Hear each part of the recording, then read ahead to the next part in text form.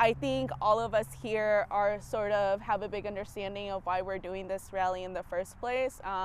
You know, it's to protect the attacks on DACA. It's a bump, but not a formidable mountain. I'm undocumented, I'm not afraid. According to young undocumented immigrants like Alejandra, unafraid but unwilling to give her last name. I'm from Guatemala. I immigrated to the U.S. when I was 12 years old.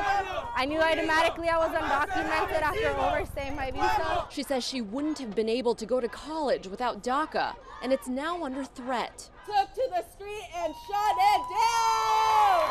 About 100 demonstrators marched from Sturgis Park to the Chinatown International District. They blocked intersections, fighting for the 800,000 people who have benefited from the program in the last 5 years. Washington State is home to approximately 43,000 more who are currently eligible for DACA. DACA got me my first full-time job.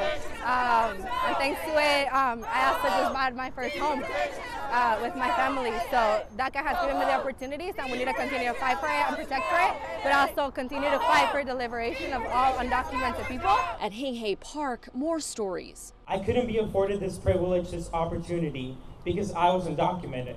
And I knew this, my family knew this, but no one else could know this. I do consider the United States my home because I have lived a very long time here. And I just wish that it would consider me one of its own as well. Former mayoral candidate Nikita Oliver with the rally's final words. We have to be willing to challenge the city of Seattle to say that if you're going to call yourself a sanctuary city, you put your money, your resources, and your police force where your words are, where your mouth is.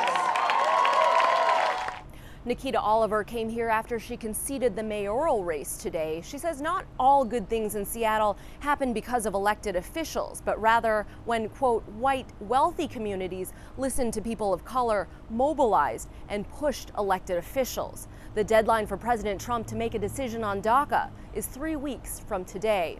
At Hinghey Park, I'm Lili Tan, King 5 News.